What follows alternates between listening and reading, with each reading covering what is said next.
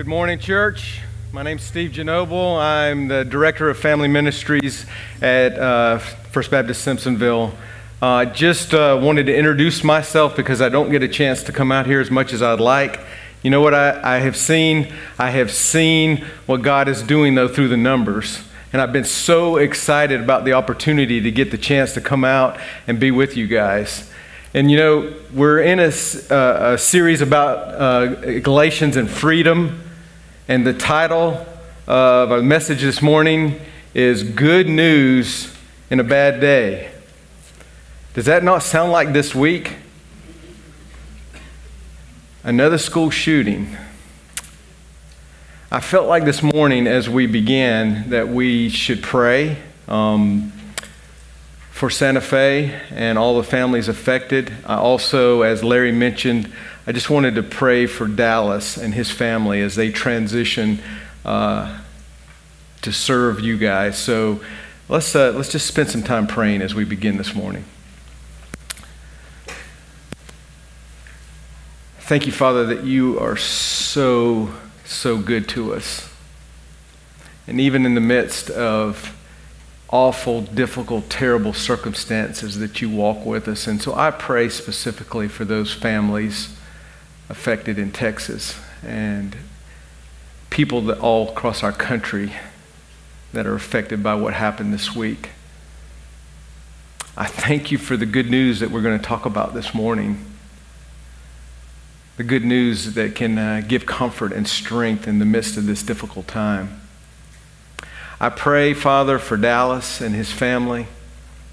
Lord, I thank you for putting us together, and we look forward to the opportunity for him to come and to serve alongside us here. And Lord, I pray that you just make this transition smooth for him. Father, I thank you for what you're doing in this place. And I believe with all of my heart that the best days are still to come. So Lord, I just pray, Father, you take these next few moments. You move me out of the way, and Father, you speak to your people. I pray in Jesus' name. Amen. So we continue our study in Galatians chapter 1. If you want to turn with me, we will pick up really in the middle of the chapter, beginning in verse 11. Again, our series is about freedom and that freedom that we have in Christ, and we'll be looking at good news in a bad day. 3 reasons the gospel is the good news. And so we'll go through those quickly this morning. They were laughing earlier. Some of our speakers are much more long-winded. I would not be one of them. So I give you back some of the time that they steal from you, okay? Just kidding. Galatians chapter 1, beginning with verse 11. I want you to know, brothers and sisters, that the gospel I preach is not of human origin. I did not receive it from any man, nor was I taught it. Rather, I received it by revelation from Jesus Christ. For you have heard my previous way of life in Judaism and how intensely I persecuted the church of God and tried to destroy it. I was advancing in Judaism beyond many of my own age and among people, and extremely zealous in traditions of my fathers. But when God, who set me free apart from my mother's womb and called me by his grace, was pleased to reveal his Son in me so that I might preach him among the Gentiles. The immediate response was not to consult any human beings. I did not go up to Jerusalem to see those who were the apostles before I was, but I went to Arabia. Later, I returned to Damascus. Then, after 3 years, I went up to Jerusalem to get acquainted with Cephas and stayed with him 15 days.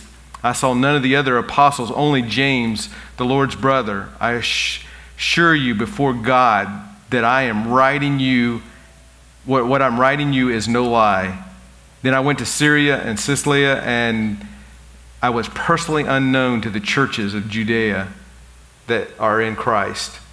They only heard the report. The man who formerly persecuted us is now preaching the faith he once tried to destroy. And they praise God because of me. So Paul is writing this letter, and we looked at last week. If you were here, if not, you can go online and check that out. The first in our series, but we're laying the foundation. Paul was laying the foundation for the major point of his letter to the church at Galatia.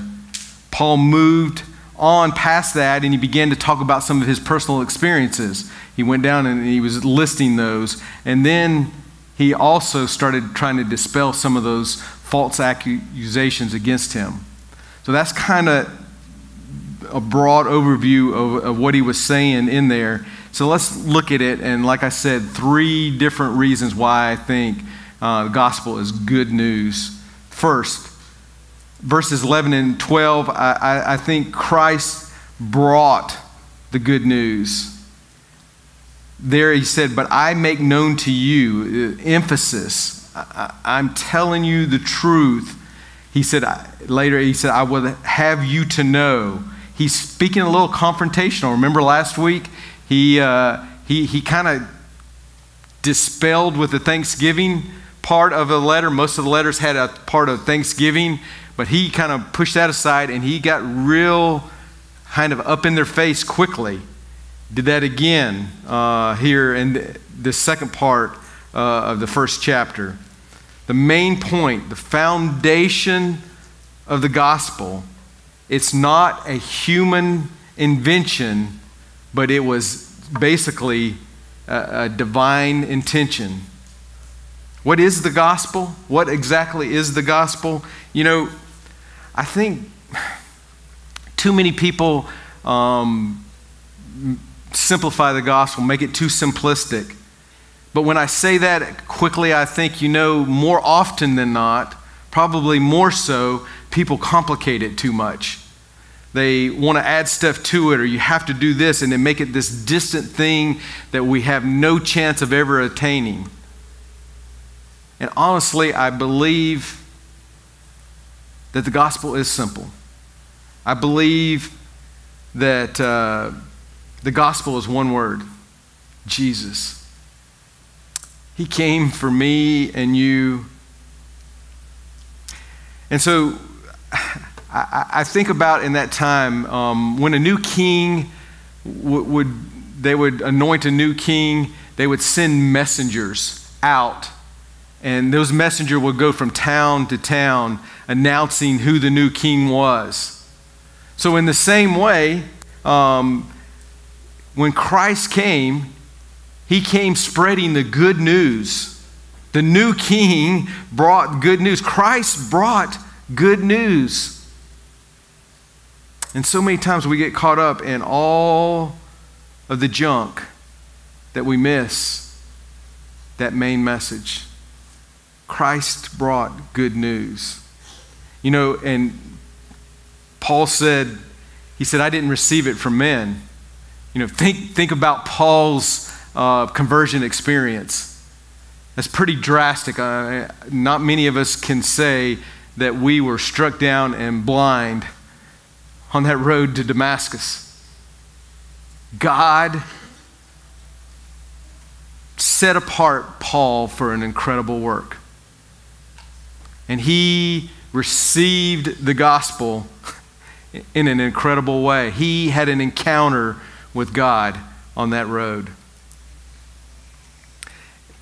So, and that's the difference in a lot of messages, a lot of false messages that are out there. They didn't come from God. And obviously Paul and his testimony, it was from God. And the second thing is that it wasn't taught by men. Now, here's the tricky part. We should learn from other people, but that should not be our main source. The Holy Spirit is the one that changes us. He is the one that has the power to transform our lives, not other people. So, again, Paul says that he wasn't taught by men. The interpretation is from God. That's 2 Peter chapter 1, verse 20. The interpretation the gospel that he is sharing, that he is preaching, is from God. You know, false teachers take and they change and they corrupt that message. And that was rampant in this time, and isn't it also rampant today? But it's so easy to see that false gospel. You know a bank teller, how they learn how to find a counterfeit? Because they handle the real thing. They're given a stack of $20, $100 bills, and they just go over. They feel it, they smell it, they just over and over and over and over until when one that's not right is in their hand, there's no question. That's the way it should be for us. If we are truly seeking God, looking into His Word ourselves, then when that false gospel comes along, when that false teaching comes along, we know. Just like that bank teller knows. You can't hide a false gospel if you truly are in touch with the Lord. You know, it's I heard it said that wrong is always wrong, no matter how loud, how proud you believe it to be true. It doesn't matter. Wrong is wrong. You know, Paul draws some personal parallels here. He's clarified that his message is from God. He's not claiming any unique message, but he's claiming a unique reception of how he received this message. That life-changing experience on the Damascus Road. No foundation, origin of teaching. It was God. It was not man. You know, Paul also then talks about that he was not trained by the apostles. Imagine those apostles. And all of a sudden, Paul is being brought to them, and he wants to learn and be a part of them. Imagine their fear. This is the same person that was killing Christians, who was trying to stop this movement completely, and yet now you're going to welcome him. Well, how did that happen? The only way it happened was that someone stood beside Paul and took him, and that's Barnabas. Barnabas took Paul to those apostles and said, this is real. He's had a life-changing experience. We need to help him. We need to listen to him. These are the same people that he was trying to kill. He now is trying to be one of the leaders, to lead them. We've got to be willing to learn from faithful teachers, but our greatest teacher truly is the Holy Spirit. And we have to spend time with him daily if we're going to be changed. You know, it's kind of the same way as it was for Paul. We need other believers to help us and to teach us, even though we're holding on to the Holy Spirit in that relationship. But that's why I attended seminary. I'll be honest with you. I was not the best student. I tried to quit school in the 7th grade. My mom wouldn't let me. So she forced me to continue to go to middle school. And then I went to high school, and basically school was an inconvenience because of all the sports I was playing. Kind of got in the way. And then I had been working in a warehouse, unair-conditioned warehouse is my job, and I saw this picture on the wall that's what I was going to do the rest of my life unless I continued my education. So God really called me to go to Clemson. I know that some people don't understand that, but he did. And I went to Clemson, and I still worked in that warehouse because it was an awesome opportunity for me to make some money and to go to school. And I'd come home from Clemson, and I'd go back and work at the warehouse. And all the people in the place would call me college boy. And I thought, well, if I can just get out of Clemson, then that'll be it. I mean, I struggled. I got out of middle school. I struggled. I got out of high school. I made it through Clemson. My mama was so happy. She thought, I never thought I'd get you through 7th grade and you graduated college. And lo and behold, God called me into ministry. And I went to seminary. And I literally made the best grades that I'd ever made in my life because of that calling that God placed on my life. Somewhere I wanted to be, and I wanted to learn so much. We should learn from others. That's why we have connect groups here at First Baptist. Be able to learn together with another group of believers. Again, the Holy Spirit, though, is our greatest teacher. We all need mentors. I have a friend. He and I have been challenging each other spiritually probably for the last 15 years, talking on a daily basis about what God is speaking and telling us in our quiet times. A lot of times we're doing the same devotional material so we can talk about it. But no one compares the Holy Spirit in a Christian's life.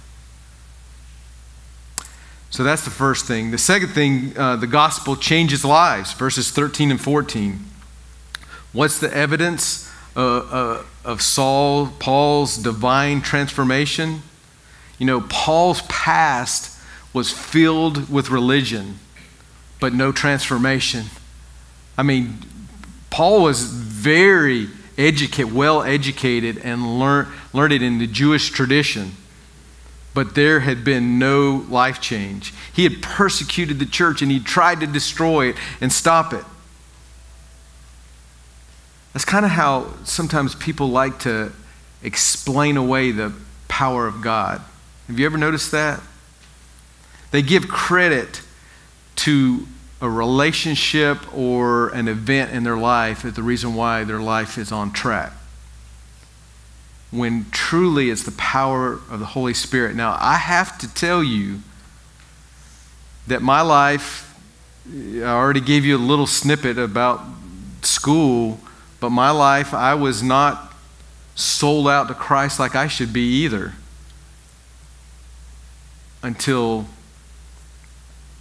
a beautiful young Christian girl came into my life. And she wasn't the one who changed my life. It was the power of the Holy Spirit that changed my life and wanted me. But she helped me to see that there was power in the Holy Spirit and in God to help me make those changes and begin following God with all of my heart. Don't let folks explain away the power of the Holy Spirit. Transformation comes only from God's power. There's no other adequate explanation for Saul's conversion. Only God. Only God can stop you in your tracks on the Damascus road. There's no other explanation. So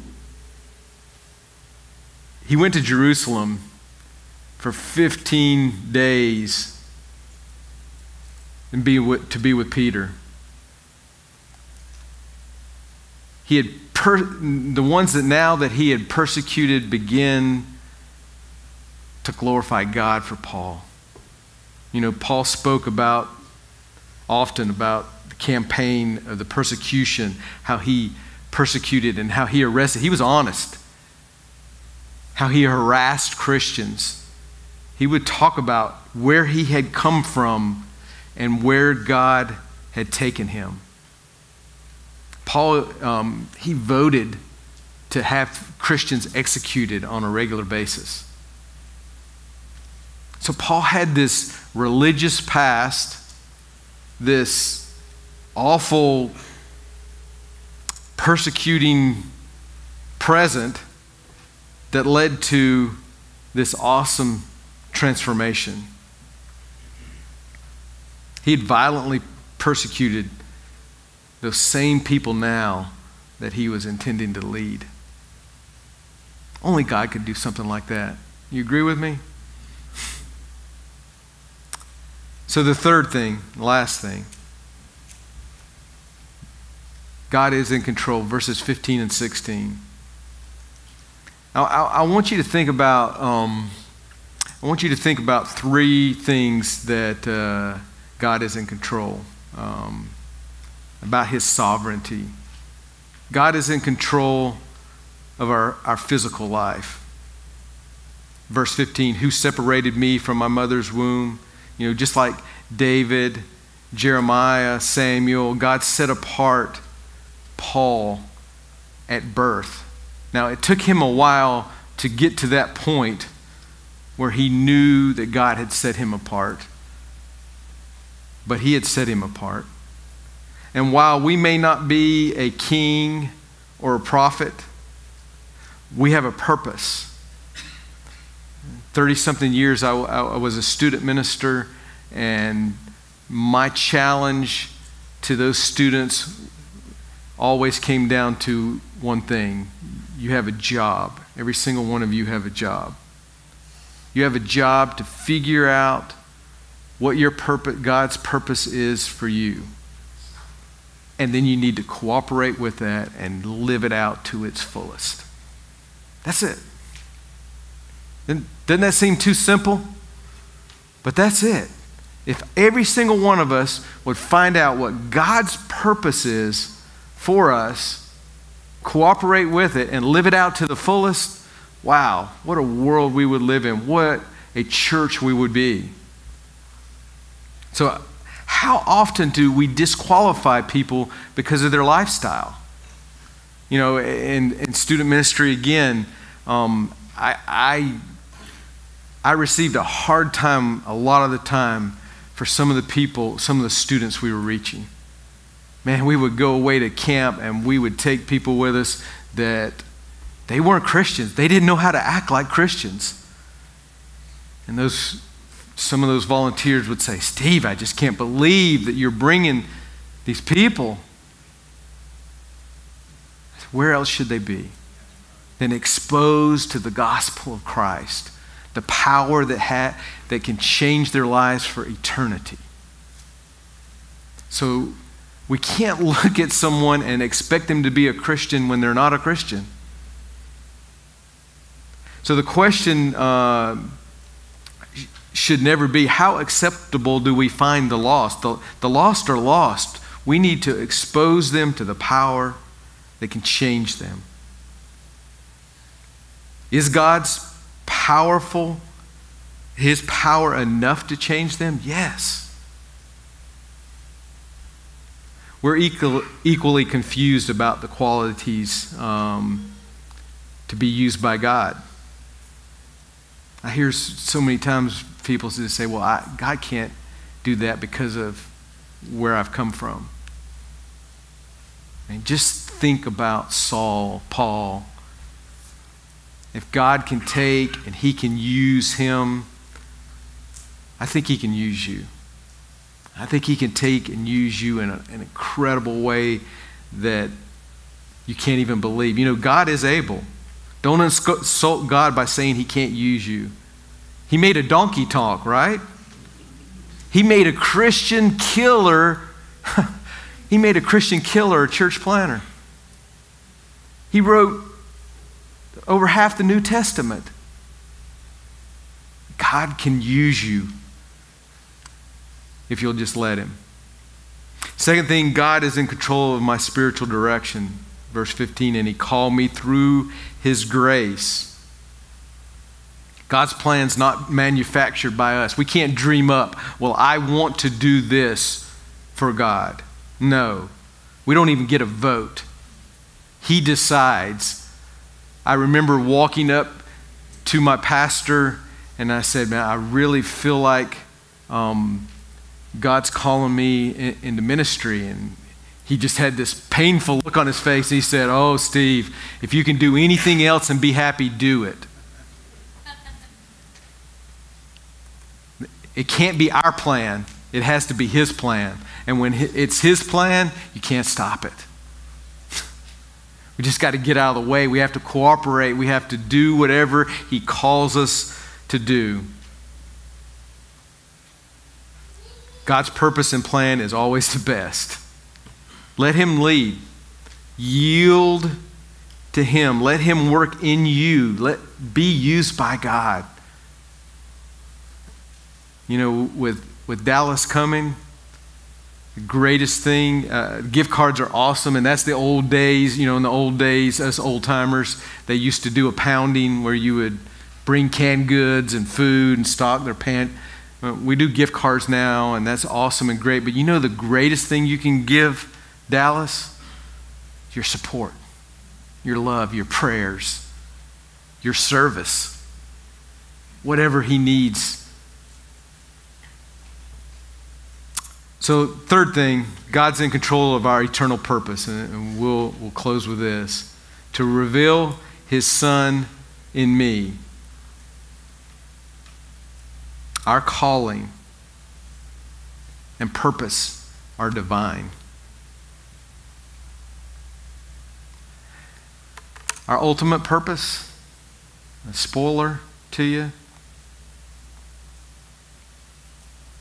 our ultimate purpose is exactly what God wants from us. He wants others to see Jesus in us. You know, we redid our vision and purpose a couple years ago, but we kept one thing. And the one thing we kept was our statement, to love and follow Jesus fully so others are drawn to him. And if we do that, if we love and follow Jesus fully, then they're going to see Jesus in us. And that's what he's calling us all to. Just to love him so much that that reflection of Jesus just overwhelms people. So this morning, my challenge to you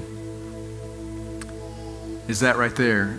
Are other people seeing Jesus in you? If they're not, I just challenge you, just draw closer to him. Spend more time with him in quiet time.